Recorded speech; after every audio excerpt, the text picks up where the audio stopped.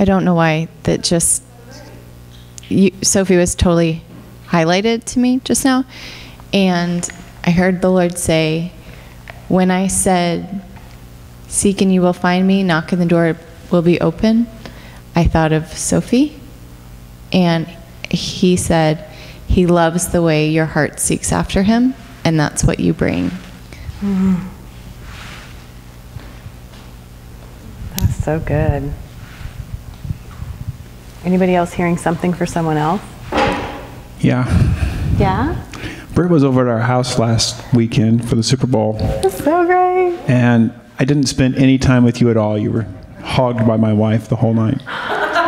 So I have not spoken with you much at all. The box of shame. Yes. But the word that I keep hearing for you is that you bring intelligence. So. We could use a little bit.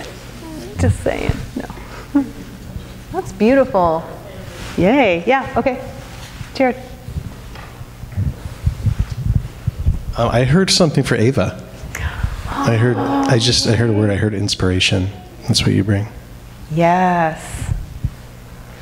Yeah. Ava's my daughter, if you guys didn't know. She never sits with me, but she's mine. She sits at the youth table. Okay. Yeah, Heather. I'm not sure what your name is. What's your name again? Britt. Before Greg had mentioned intelligence, I'm kind of piggybacking off of him because it kind of made my picture a little bit more clear, because I just saw a big trunk, like a trunk that could hold a bunch of things, and intelligence made a lot of sense, but I just felt like you had so many things in your trunk that you were bringing to us as a community, like resources and intelligence and just wisdom and just this whole trunk of goodies that you are bringing. So, yeah. That's fun. So I had written down the word intelligence / insight, and I didn't know who it was for or what it was for. So I'm just going to add it to the list. Is insight in that box? Yeah. So intelligence / insight. I had just didn't know what to do with it. Each other like that. That's so cool. That's so magical. Yeah. So I heard something for Chuck. Yes. Chuck. And I think it's the word curiosity. Oh, yeah. But then the next thing that popped in my mind was the picture of like a cornerstone of a foundation. And so very much the word foundation was there, but also curiosity. I couldn't get rid of either of those words. So.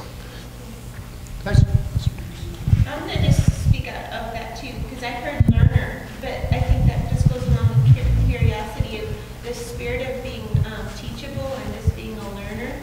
I think that's so important to this community. Sorry, that's for Chuck. That's good. Anybody else hearing for anyone else? So I'm hearing for DJ, and I'm hearing the word enthusiasm, which I know means in theos, which means in God. So it's that like exuberance that comes from being in God. And enthusiasm is this incredibly contagious. Like when somebody's enthusiastic about something, it's really hard to like go, I'm sorry, I'm totally bored with you. It's a thing where you smile, right? When you see someone who's super enthusiastic about something, you just are naturally like unguarded and drawn in. And I feel like you bring that.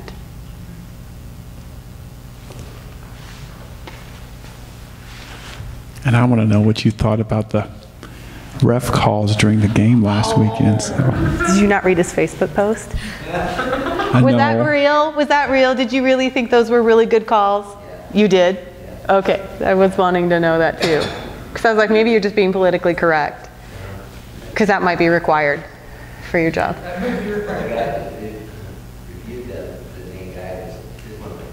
Oh, really?